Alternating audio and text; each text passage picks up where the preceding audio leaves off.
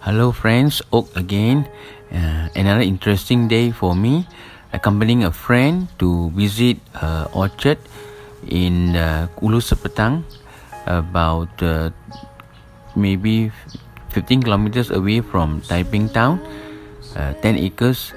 You can see just now in front of the gate there's these wild gooseberries which I pluck and eat, and here we can't get the gate to open because you have to go through an estate, so we have to crawl through the gates and park our car outside and walk into the orchard, which is about 20 minutes from the gate.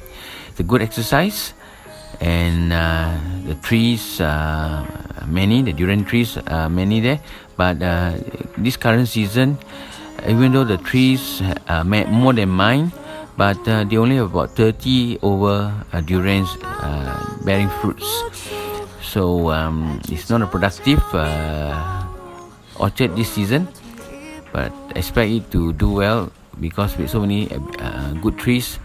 You can see I came here and I saw a lot of banana trees which I don't have the species yet, and I asked the Indian worker to help me to collect some pisang nangka, pisang tanduk, and the most important one is the pisang raja, which I've been looking for a long time. You can see the durian trees here. Those near the hut have some durians. Other than that, not much durians, surprisingly, because a lot of rain lately in Taiping, and especially in this particular area where the orchard is.